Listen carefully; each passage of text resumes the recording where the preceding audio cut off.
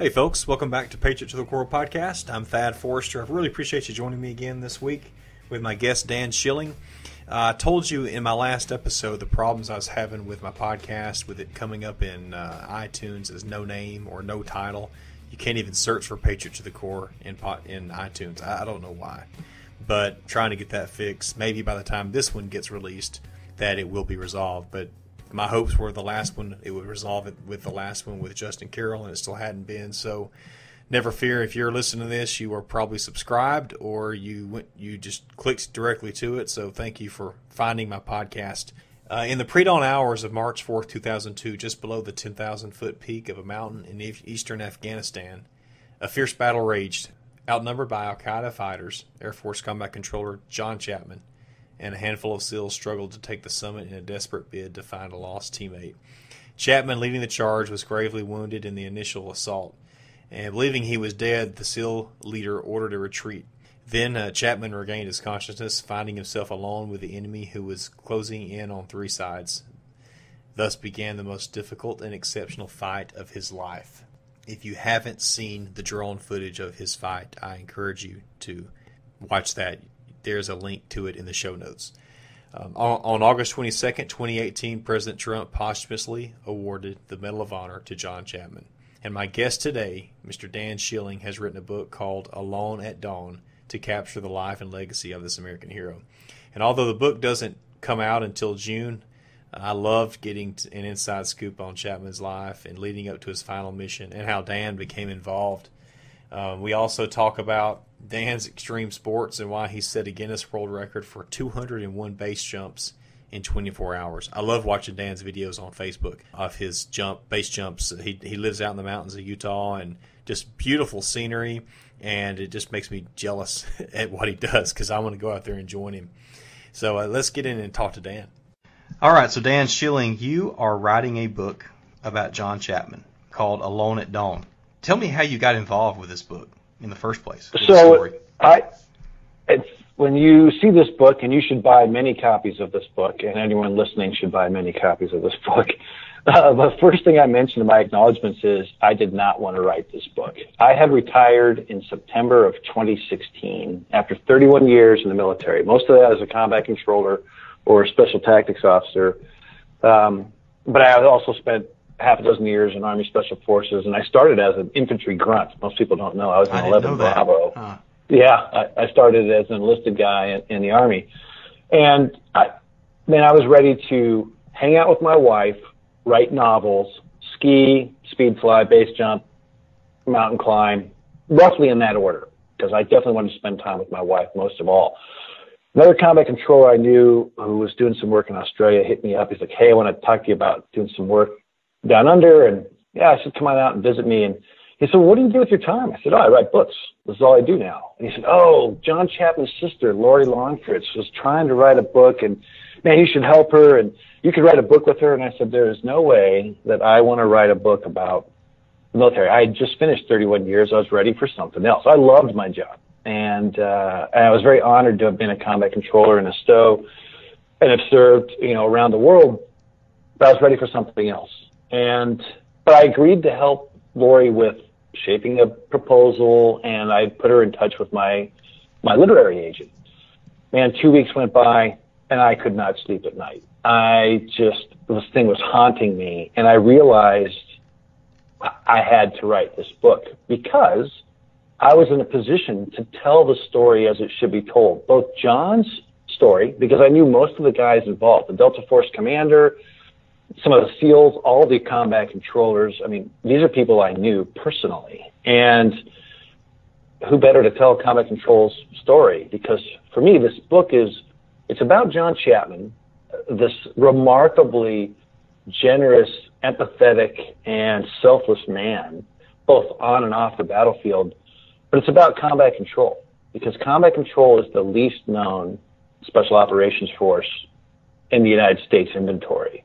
And that's ironic because combat controllers are the deadliest individuals to ever walk a human battlefield. In the history of warfare, no one controls more precision, air power, and therefore control over life and death on a battlefield than a combat controller. Why ever. is that? Because combat controllers have the basic skill sets that are requisite to being a Ranger, a Green Beret, or a SEAL. You shoot, move, communicate, dive, infiltrate with parachutes, whatever. Those things are a skill set that is common to all of them. They're challenging, and all of those communities have very high standards for entry, as does combat control. But combat control differentiates itself from all others in this respect. Combat controllers think four-dimensionally.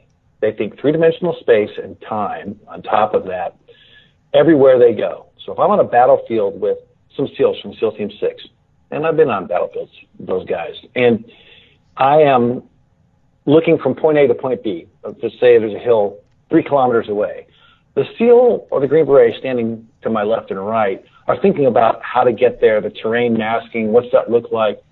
That combat controller is thinking about air power that he may or may not have yet, or that he would need to wield, how it can be applied, the huge differentiation between rotary wing assets, fighter assets, and strategic bombers, what those payloads are, what the call signs are, what frequencies they're on, where they're going to be stacked if I get a whole bunch at one time. I mean, you have to be this remarkably intellectual and visual human. And other forces can call in airstrikes in extremis, and they have done it well time and again. But there is no one on the planet that can orchestrate air power the way a combat controller can. One of my friends on the show, Kyle D4, and he was a SEAL, and he was a Team 6 guy, a dev crew guy, and even though he won't ever come right out and say it, not at least in public, but he had told me too. He's like, man, you can't have a good fight without a combat controller. You gotta have them. It's gotta have them, and it's finally come into its own. I mean, it was created in 1953. That was the creation of combat control. Now, let's not bog down on that. But for the first 30 years, going into the 80s, it was sort of a backwater, even esoteric kind of a expertise. And what has changed is the fact that the war that's ongoing this evening, when it finishes one spot, we take it on the road. And it's been going since September of 2001. The expertise of combat control has revealed itself and manifested itself on these battlefields across the world for the last 15 years, really. And there aren't enough combat controllers to go around. Everybody has realized, everybody being defined as the Army and Navy counterparts that we support, there aren't enough of these guys. So the Air Force has directed recruiting and public affairs across the entire United States Air Force to focus on one primary goal: recruit combat controllers, because we do not have enough. And it's an amazing thing. Now, we're still a fraction of the size. I mean, there's thousands of SEALs and thousands of Green Berets, but there's only 600 combat controllers. And that's double the number that was our composite force for most of my career. We were always about 300 guys at any one time. Yeah, small community. Yeah, and everybody knows everybody else. It's, 1 degree of separation. If you don't know the guy, you know a guy who knows the guy. Right. Everybody does. So, and if you're like me, I always tell people, well, I was only in for 31 years, but I really spanned 4 decades. Came in the 80s, hit my stride in the 90s. In the aughts, I was involved in some special projects and doing things, and became a squadron commander, and then I didn't wrap up until the teens. And that's 4 decades of spectrum. The guys who raised me were guys who were doing stuff, and legally or illegally, depending on how you define that, in Laos and Cambodia in during the Vietnam War. Mm-hmm. Those are the guys I grew up under, the guys from Desert One and the earlier war. Well, and you were part of the Black Hawk Down era. I guess was that Operation Gothic Serpent? That was the name of the deployment. It was always Operation Gothic Serpent until Mark Bowden wrote his book, which was a seminal book. I mean, that book put special operations on the map in a way it didn't really enjoy since the Vietnam War. And then Jerry Bruckheimer made a movie, which wasn't a bad movie. It's pretty realistic. and it didn't fall into the normal traps, one of two traps that you get from a Hollywood movie. So I'm grateful for that. But that helped change things for the American psyche. And what I am attempting to do now with the book that I spent 2 years researching and writing is to bring combat control the same positive exposure, and there's good and bad that comes along with that SEALs and Green Berets and Rangers enjoy. Because our guys have earned it. Your brother is a prime example of why I committed myself to doing this, even though I didn't want to write this kind of book. Because look what he did on the battlefield. I mean, you know his story in greater detail than I ever will, but I mean, he sacrificed himself, and willingly put himself at risk, not just for his Green Beret counterparts, but for the Afghans he was fighting alongside. Mm-hmm. Let's get back to Chapman in the book, because I was at a combat controller reunion a few years ago, and they announced that Chapman's family wanted to put together some kind of book. I don't know if they're looking for a biography or just some type of facts or something, a remembrance book. I'm not sure, but I'm thinking it must have been this. Is that about when this happened? You said you've been working on it 2 years, and I'm guessing it was about 3 years when I was down there last. Well, so yeah, it's going on 3 years, eternity. So yeah, actually, that brings us back to the story. So I actually called Lori, John's sister, back and said, "Hey, listen, I'm going to help you write this book, and by that I mean I'll end up driving this train." Kyle Stambro, the guy who introduced the two of us, warned her in advance that, if Dan comes on board, you'll get a book, because she's been trying to work this for many years. But you're going to lose control, and he's just going to Dano it, and that's what happened. And she came along board. It's been a great experience. We both have the same goals. But what I told her was, listen, I'm not going to write a book about John. She was there she provided a life background and John's background and stuff related to Valerie, John's widow, and the girls and this sort of stuff. And the rest of it really fell to me. And I said, I'm not going to write a book about John. I'm going to write a book about John and combat control, because your brother, A, would not want to have a book just about himself in the first place.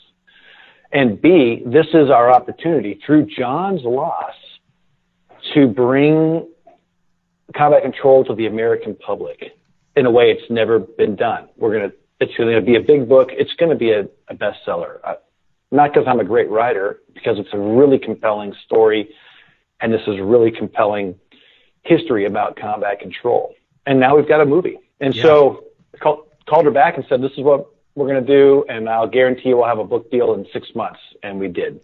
And spent the last, this was September of 2016, so it's been 2.5 years, I guess, something. That's great. What can you tell us specifically about, because I want to learn about John, but specifically at this point, March 4th, 2002? Well, we don't really have time to get all the background, but it came down to Delta Force was running advanced force operations, which is, in layman's terms, they were sneaking behind enemy lines in preparation to support Operation Anaconda, which was America's first major campaign in enduring freedom, and so in Afghanistan. And it was a hammer and anvil thing. They were going to force the Taliban and the rest of the Uzbeks and Chechens and everyone else who was there to get it on against the mountains, and then they would drop a hammer on them with an against that. The mountains would be the backdrop, would be the anvil. And a great leader from Delta Force, a guy I really respect, and a friend of mine, Pete Blaber, was running these operations. And they had some SEALs from Dev Group, and there were some guys from Delta, but they had combat controllers with them.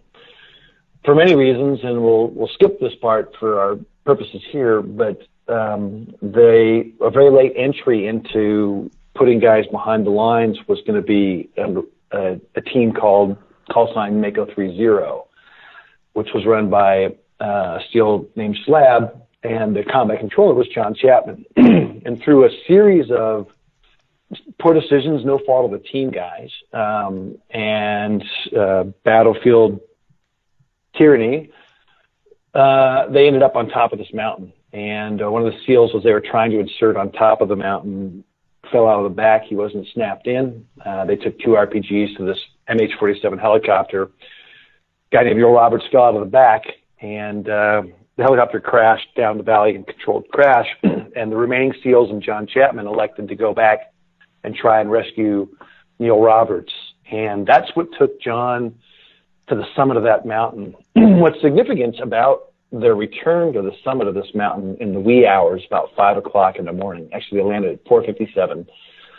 So about an hour before real sunlight, was they knew they were going straight back to the same spot that the enemy knew they'd be coming straight back to, because the enemy had captured and then executed Neil Roberts about 30 minutes before the guys came back to the summit.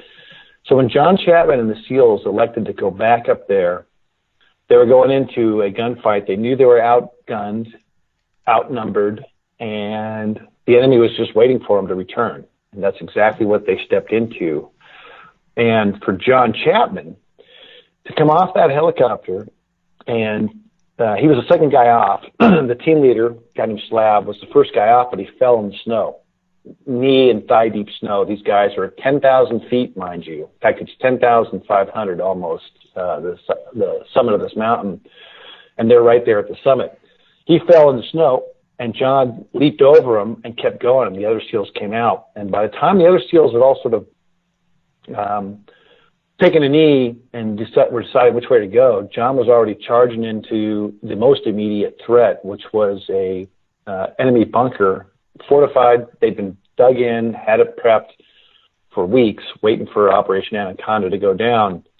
And he charged upslope at 10,000 feet in knee-deep snow and basically charged right into this bunker and killed 2 guys at point-blank range. I mean, like, could have hit him with his gun if he'd decided not to shoot him.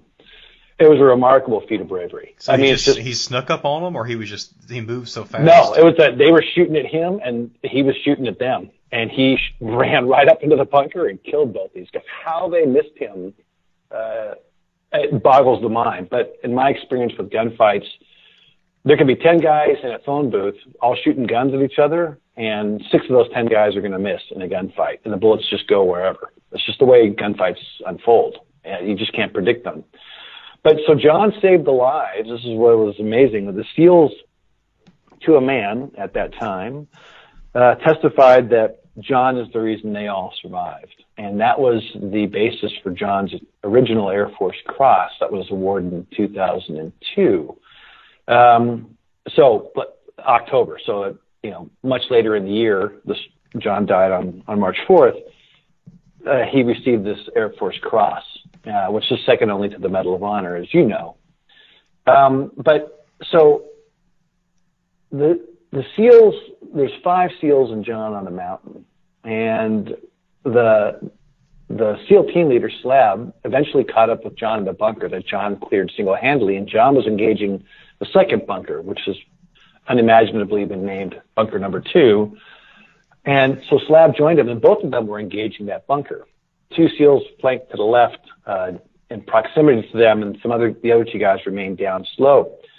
Well, during this part of the engagement, John got shot, I believe twice, based on a number of things I won't bog down on, but the forensics from the pathology indicate that's what happened originally.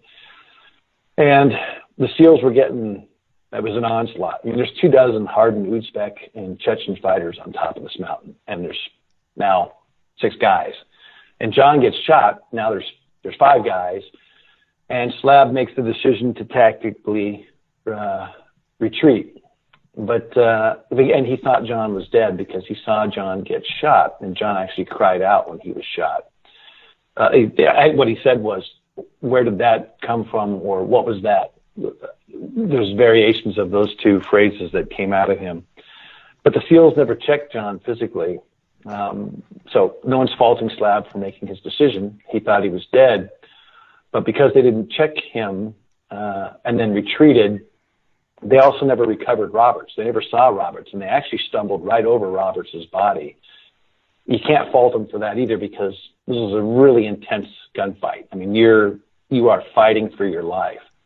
But they made the decision, fateful as it may have been, to retreat.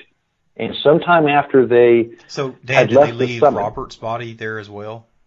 Yes, yeah. Okay. And none of their after-action reports, and I have all of them, do they mention encountering or discussing Roberts' disposition or whereabouts.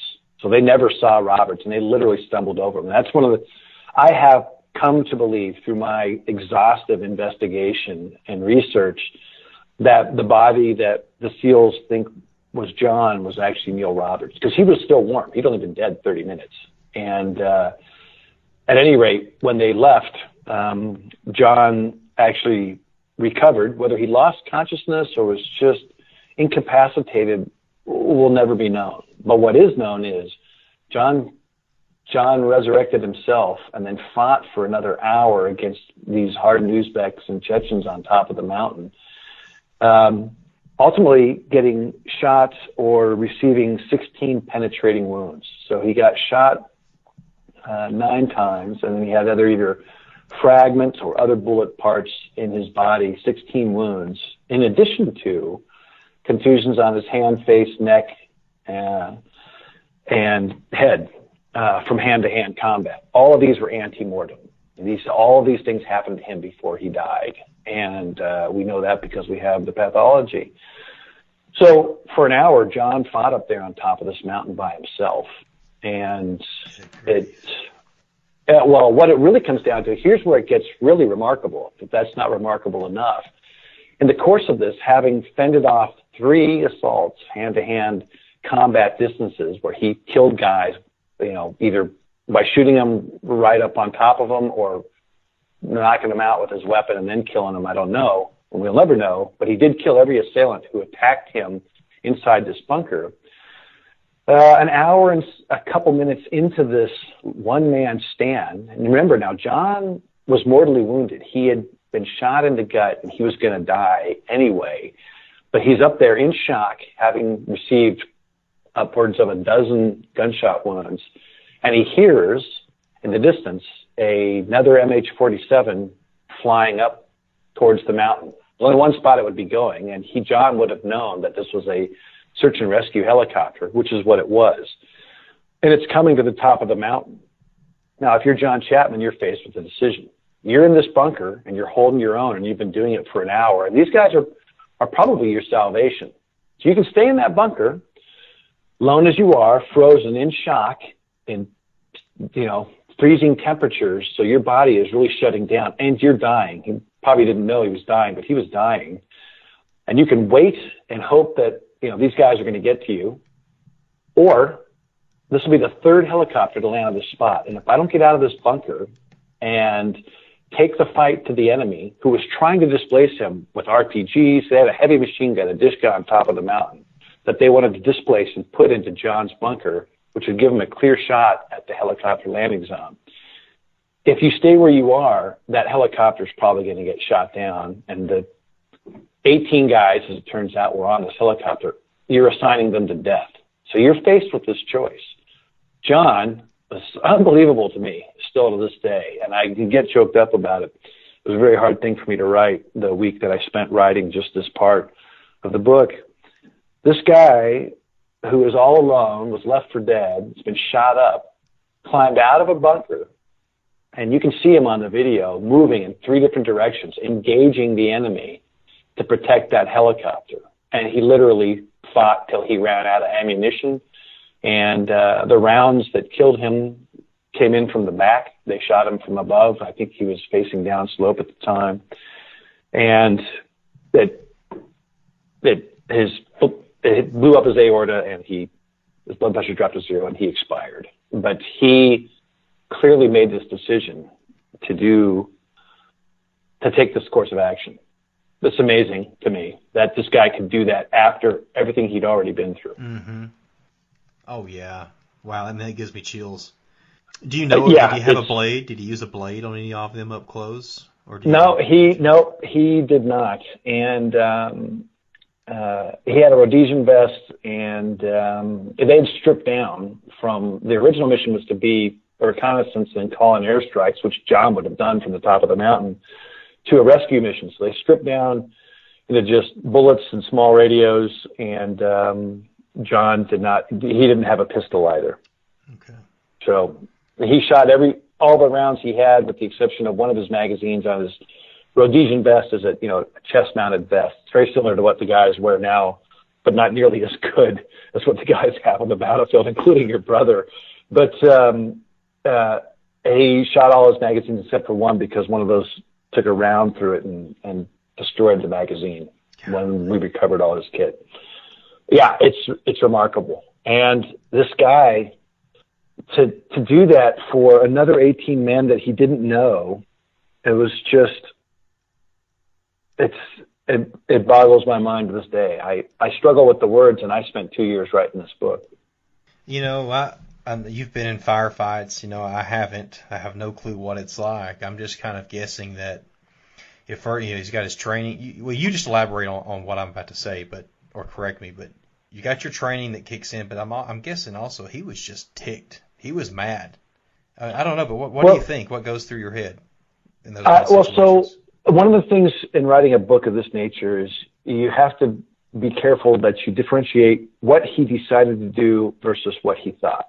Because I have no idea what he thought, right? I mean, I would believe that he went through the spectrum of emotions, both, forsaken and alone and afraid and scared and angry and frustrated and hopeful when you hear these helicopters coming up.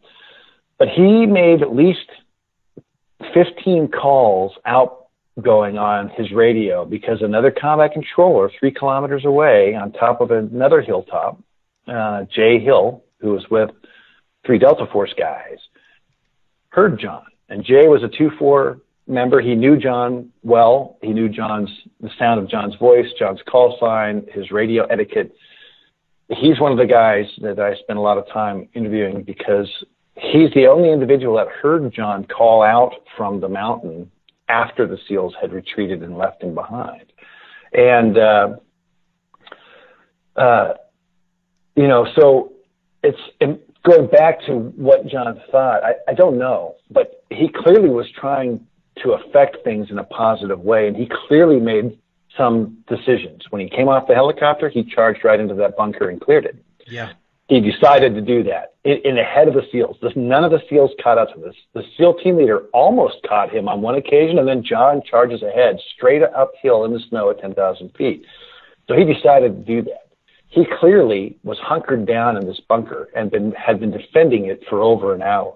He clearly decided he had to get out of the bunker when that helicopter was short final, a couple minutes out, to protect that helicopter. That's a very, very clear thing. So he thought about it, but I can't really say what he thought or felt. And I think you'll find that, to segue to the movie, that's what a Hollywood movie will do.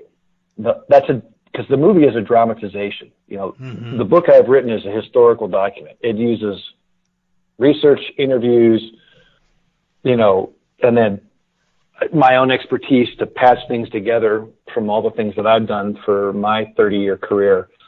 But a movie is a movie. It's a dramatization. And what's great about this movie, I'm very grateful for the individuals that we're working with in Hollywood, and pleased with the direction they're heading, because to them, this is, again, an untold story. There's so many SEAL and Green Beret movies, and there has never been a movie that's about the Air Force and combat control. And this movie is all about John. So you get some dramatization there.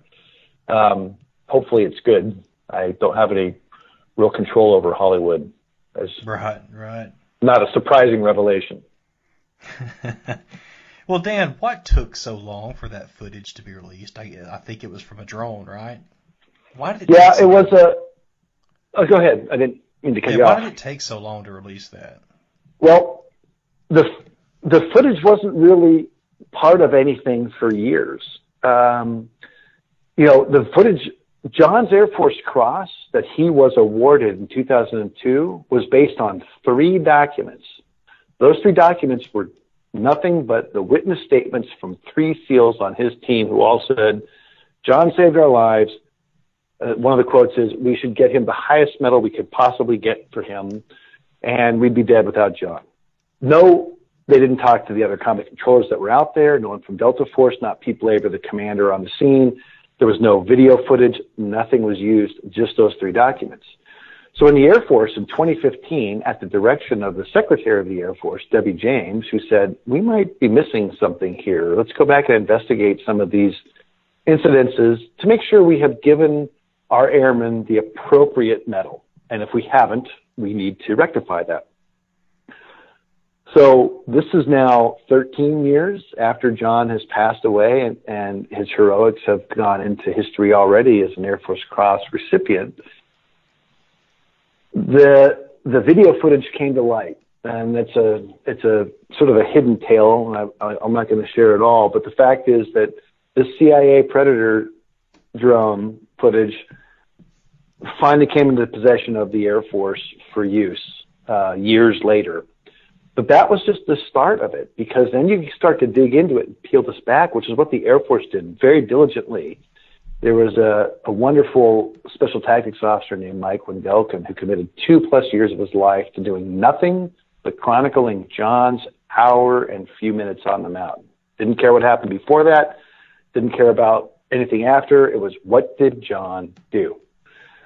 And when you start to get into this stuff, and Jay Hill for the first time it was 14 years after the fact that he finally gave a witness statement, because he didn't know he needed to give one. The war was ongoing. It didn't stop because John died and 6 other guys died on this mountain. The missions were ongoing. The Jay Hill was out there for another 5 days, killing Uzbeks, Chechens, and Taliban. So he gives his testimony, which is, I heard John calling out. And he did it for an hour, and I kept responding to him, but he never responded back. Now, we don't know if John heard him and his radio wasn't working, or was just shot through, or he never heard Jay. But what is definitive is John Chapman kept calling out, and Jay Hill kept hearing him, which answered one of the questions. Because there was some contention about whether he was still dead. There were certain parties that said, he was definitely dead when the SEALs retreated. Well, we know for a fact he wasn't, because he was calling out on the radio, in addition to everything else that we know. And so that's what sort of put this ball rolling forward. And then you come to realize, man, there was so much more to John's story and his actions. And that investigation took 2+ years. Well, what happened? So the SEAL commander, is that Slab or Schlab? What is his name? Well, Slab, Britt Slavinsky was the team leader of the SEALs with John Chapman that were going in to Takur Ghar, the name of the mountain. So he wasn't an officer. He was a senior NCO. He was a senior chief. The commanders were the leaders of SEAL Team 6. Okay. I'm wondering, and I'm not trying to be an armchair quarterback here, but whoever made the decision to leave, what's happened to him or those? You mean to leave John behind? Correct. So Britt Slavinsky was awarded the Medal of Honor this year.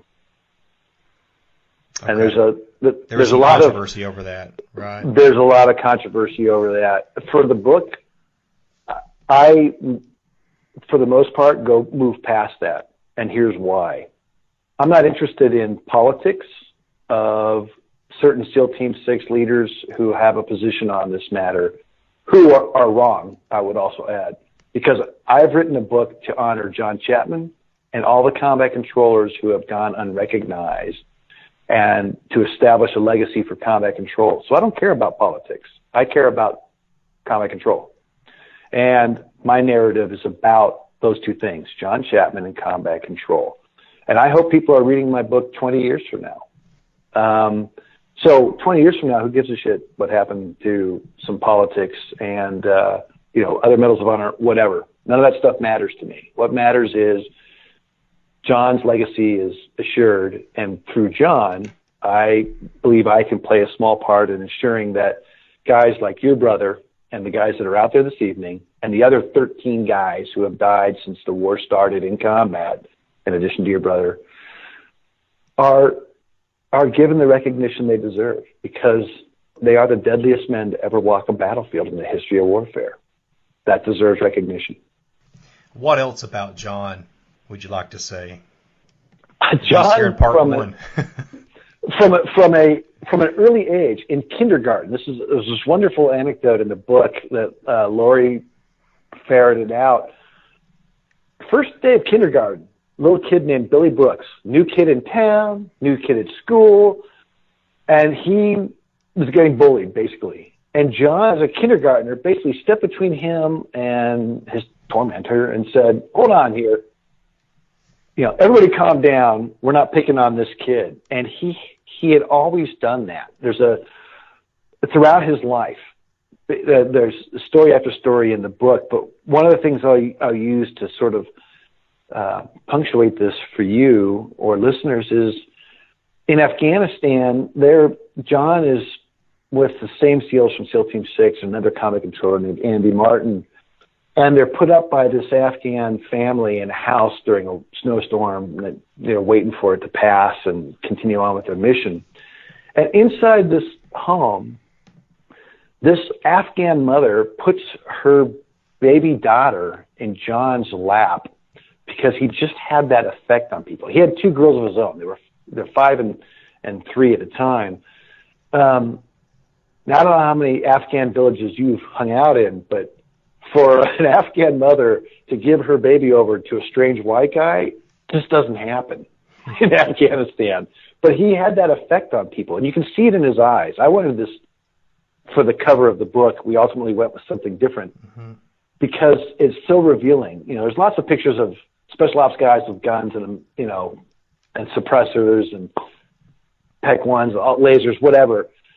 But to show this side of John, who no doubt heroically gave his life to save many, but the human he was not about those things or even the military at all. He was first and foremost a human, and that's how he viewed the world. People needed protecting, and it's a remarkable photo. You've probably seen it. If you Google John Chapman, everybody's seen that picture. It's iconic, and that's, to me, you can see it in his eyes. He was a kind man. Yeah, that is great background. I didn't know the history of that picture. I just knew it is very well known.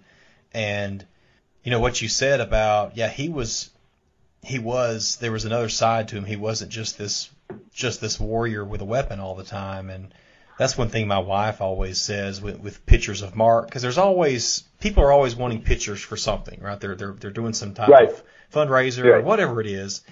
And my wife's always like, that's just not the Mark I know. I know the Mark that's just, he's the uncle and he's my brother-in-law and he's just a good-looking guy, not with all the military garb on.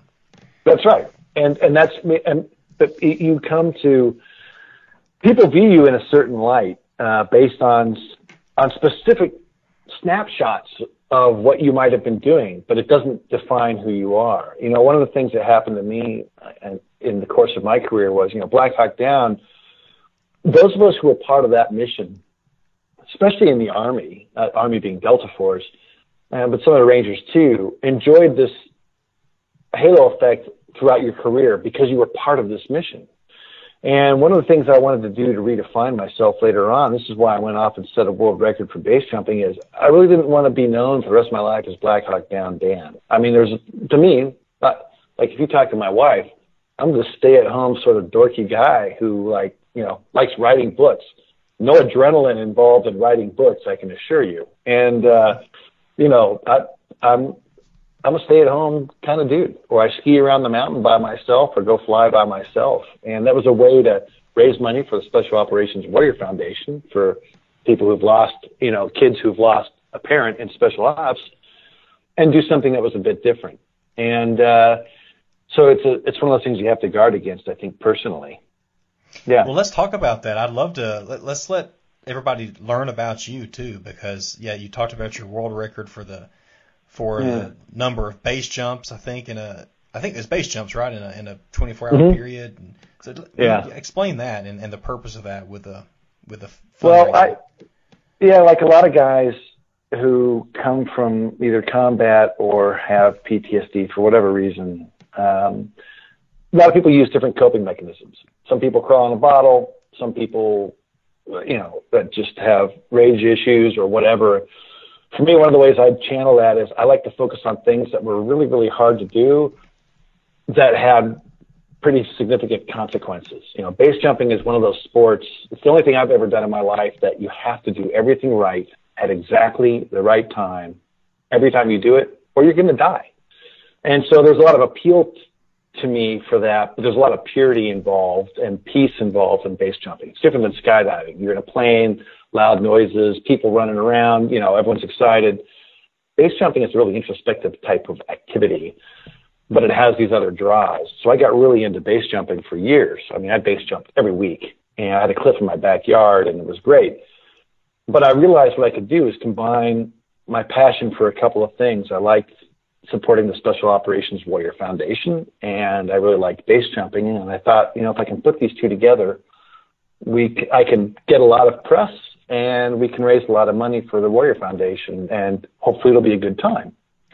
And so this is 2006. It's quite some time ago. We went up to spend a year planning this thing. Like most things, there's a lot that goes into something like this. And I had 24 parachutes and 15 parachute packers and a 60-ton construction crane and, $1 million insurance policy and all this stuff. And we went up and I did 201 base jumps in 22 hours. And my goal was to do 200. And so I did 200, and then I had to do one more for teamwork, because you've seen this enough around combat control. You always got to do one more for teamwork. And, it's just like memorial push-ups, right? We allow you to do one for teamwork. And, and that's what we did. And it was a great experience. It was very positive, and it allowed me to sort of add a dimension to my life. I thought that people would see me differently than they had seen me before. And now I write books because I enjoy stories. I believe in the power of stories. It's similar to what you're doing. You are doing this thing in honor of your brother, but you're really just telling stories with people. I love it. I love asking questions and finding out about people and hearing these remarkable stories like this. Yeah, I do too. I love stories. Now, listen, I didn't want to write this book, but I'm so glad I did. And I'm looking forward to responses from people. I'll get criticism. I'm not really looking forward to that. That's why I want to write, military nonfiction. I couldn't really write about my career. So much of our careers, guys who do what we do are classified. And so the really interesting things you can't even write about. So, I didn't want to do that. I just like writing fiction. You know what? Did you ever see that movie Along Came Polly? So it's Ben Stiller. He is he's trying to get this client who is a guy like you. He's needing a huge insurance policy, but he lives a very dangerous life, base jumping and all this stuff that you do. So anyway, when you started talking about that, I was like, man, this is Along Came Polly right here. Funny movie. I've never seen that, but I'll tell you what, I've learned a lot more. I've learned to respect movies and Hollywood in a way that I never did before. And I'll check it out. Yeah. Well, Dan, tell us how to find you and how people can pre-order the book. So the best thing to do, and listen, to be very upfront, it is my intention to make this book a national bestseller, and I intend to do that before the book is even released. So to answer your question, the book's going to be in bookstores on shelves on June 25th. However, you can pre-order. The best place to do that, it's a two-step process, I guess, really. I now have a web page. In my life, I never thought I would have a web page or a Facebook page. I never had either of those till after I retired. And but I have I've got a web page which is danschillingbooks.com. So it's all one word, and it's DAN, and my last name is SCHILLING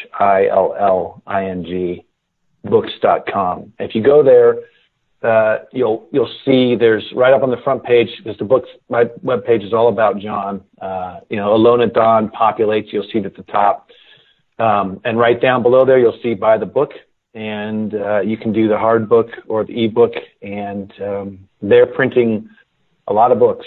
The publisher is really behind us, both Lori and I, and they expect the book to do really well, and I do too. People want this story. And the Air Force wants this story. Yes. The Air Force is embracing its heroes not pilot heroes, in a way that they have never done before. And it's another thing that's really heartening to me as a guy who spent 30 years in obscurity as a combat controller when no one knew who we are. I used to tell people I was an air traffic controller.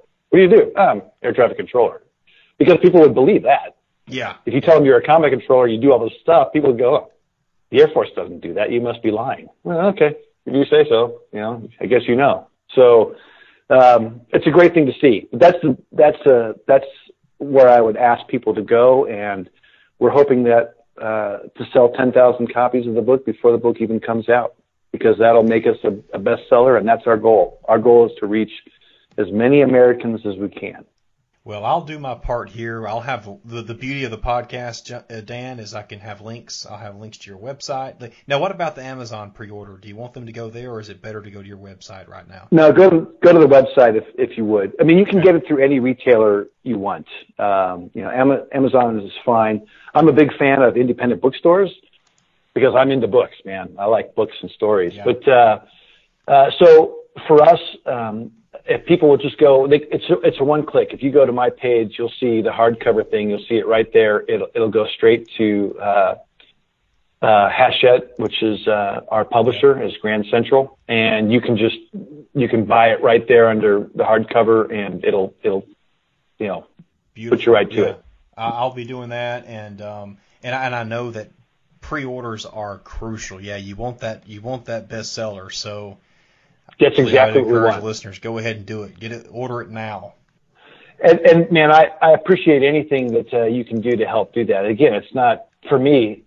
This is for John, your brother in combat control. That's why I'm never shy. I meet with senior leaders of the Air Force, and I tell them, you know what I want you to do? I want you to help me sell 500,000 copies of this book to every airman in the military, every airman in the Air Force, because there's 500,000 folks in uniform in one capacity or another. And, if anyone can appreciate this book, it's the Air Force, because the Air Force is relegated to, in many times in the public eye, second-class citizenship. It's not, people think Green Berets and SEALs. And, hey, guess what? The deadliest man to ever walk any battlefield in the history of human civilization is an Air Force guy. So we're hoping that'll sell more books. And if we can reach more people will understand the sacrifices of guys like Mark and John. Yes. Yeah, well, you have done an excellent job of really and kind of teasing us, because there's so much more to John and to this story, and actually a lot more to you that I'd like to talk about another time. I'd love to do an in-person interview with you. Yeah, well, we can do that sometime. I'd be happy to do it. I'm in Utah, for a guy whose brother did an LDS mission in Oakland, which is, talk about, taking some risk. Some white kid from Alabama in Oakland as a missionary is daunting. But, it's just different. It's a different world than the world he came from. One's not better or worse, but, it's hard to cross boundaries like that. But, I live in Utah, so come on out. Love to have you. You know what's funny is my wife graduated high school from Park City, Utah. Well, see, I went to Davis High in Farmington, and my wife is my wife's from Holiday. We're Utahns, man. This is why we came back here to retire, because This is where we belong. Oh, I didn't know you were native there. I just thought you just went there because you needed the extreme sports, the outdoors. No, I do it because it's quiet and it's for many reasons. But so we'd love to do that. Come on out, and it would be great. Yeah, her parents now live up in the Logan area. Yeah, I filled out a Utah State one time before I joined the military. Oh, good. Yeah, a lot of us go to Utah State to fail out. It's not an uncommon occurrence, man. Let's just put it that way. Well, Dan, what about hey? If we can ever get a joint book signing together, I have great plans of that too. Great hopes, I guess, of that. So if you can work that out with the publisher, I know my publisher is on board. So maybe we can make it happen if you can. Well, wherever we. Yeah, and actually, so something we could just to file away in the back of your mind, Dad, and I'd be only too happy to do this. Is so book comes out in June. There's a couple places I'll go on book tour. I'm pretty certain. I'll go to Fort Walton Beach. I'll go to Fort Bragg. I'll probably go to Washington, D.C. But here in Utah, I'm a hometown guy. I've done, television shows here and the History Channel and whatever. I've done all that stuff out of Utah and including Park City TV. But I'll be doing book tour stuff here. So if you were interested in doing something in the summertime out this way, we could probably do that and make it 2 books. Happy to share, table space. That would be cool. Oh yeah, that's a great idea. I've done some events out there before over the years with Zions Bank and with Hill Air Force Base and with Brigham Young University as well. So man, that's a good idea. Yeah, well, listen, we'll be in touch. We'll be talking. So just file that away as something we can do. And if I can get over, where are you in Alabama? I'm in Birmingham. How close is that to Maxwell? Probably an hour and a half or 2 hours. So that's something as a place to go. I could do that when I swung through Fort Walton Beach. I was thinking maybe I could maybe go to Maxwell and maximize my time while I was down there.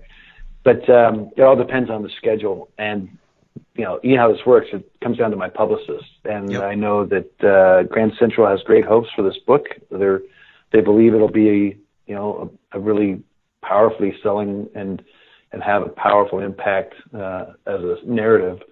So we're still in the formative stages. I don't know what my book tour looks like, but I know this. I'll be glad when it's over. Yeah. Well, I will gladly promote how I can, and I'll keep track of you on social and on your website for when you do have more signings and events coming up. But it's been a pleasure, Dan. Thank you. This has been awesome, and I look forward to following up with you some more. Yeah, no, me too. I look forward to making your acquaintance in person, and good luck with what you're doing. I think it's just wonderful the way you've gone about this so professionally.